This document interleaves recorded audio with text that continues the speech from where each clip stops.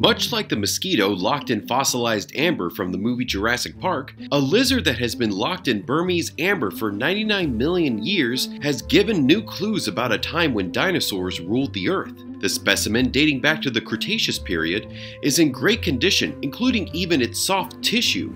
And scientists such as Dr. Juan Diego Daza, who was co-author of the study now in Current Biology, remarked the lizard is unique. It's a really weird animal. It's unlikely any other lizard we have today. We think it represents a group we are not aware of. The lizard, named the Oculodentavis naga, was discovered in modern-day Myanmar.